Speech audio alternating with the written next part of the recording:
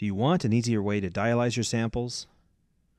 Thermo Scientific Slide-A-Lyzer G2 dialysis cassettes remove salts and small molecule contaminants from sample volumes up to 70 milliliters by providing a large membrane surface area for dialysis and the structural support for flotation and easy handling.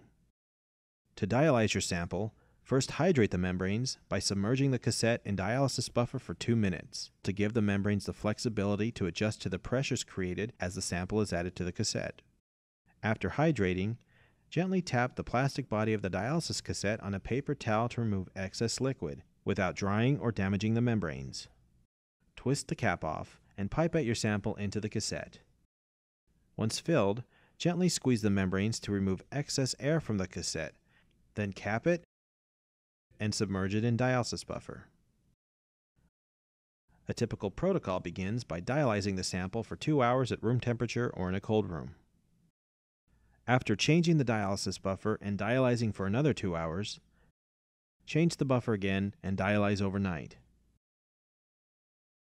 Remove the cassette from the buffer and inspect it for swelling caused by a net influx of water. If the cassette has swollen, remove the pressure on the membranes by removing some of the sample using a syringe inserted through one of the ports at the corners of the cassette. Then remove the cap and collect your dialyzed sample with a pipette.